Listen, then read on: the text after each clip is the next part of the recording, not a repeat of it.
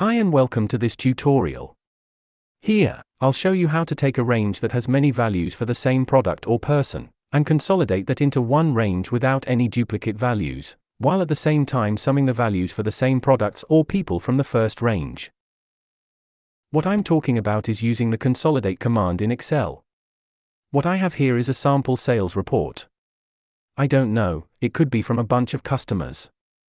That's what we have here, so customers on the left and amounts on the right. Some of the customers have made multiple purchases throughout the month of September. So, we have John Doe for $34 right here, John Doe for $22, and John Doe for $14. So, a big list of this is going to get kind of annoying, and it'll be hard to see exactly how much John Doe spent total for the month. It's the same for Jim O'Leary. So, what we want to do is to be able to select this entire range and take out all the repeats. So add up all of John Doe's expenses for the month and just have one entry over here, John Doe, and then how much he spent. So, that's the goal of this tutorial, and I'm going to show you how to do that with the Consolidate command. Before I do that, though, make sure you have copied the headings to a new location, so you can't bring the headings with you. So, new headings.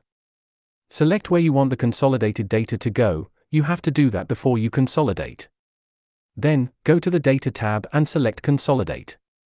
If your Excel window is a little bit smaller than mine, this may be a small bar, but it's in the Data Tools window. So, go ahead and click Consolidate, and then a window like this is going to open up. What we have here is the function that we would like to perform when we consolidate, and most times it's the sum function. You want to add everything together. In this case, we want to add everything together. We want to add John Doe's expenses for the month together to create one number. The next thing is the actual reference, so where the data is that we would like to consolidate. So, I'm going to go ahead and select that right now. When you've selected that, go ahead and click this button again. The next thing is to hit Add. The reason it says all references here is that you can actually use this feature to consolidate ranges of data from multiple worksheets at once as well as multiple different workbooks at once. But today, we're just going to use the very simple feature to add these things together. So now, we've got the function we'd like to perform, sum, the values that are exactly the same from the same person, and then we have the reference. Now, the most important thing here is to use labels.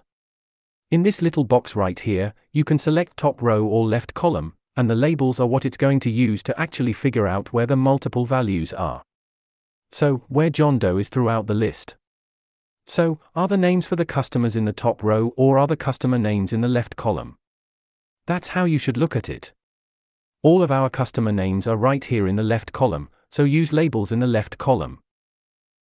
If you are consolidating data from multiple different workbooks, sometimes you may want to create links to the source data so that when you update the source data, it's going to update the consolidated workbooks as well.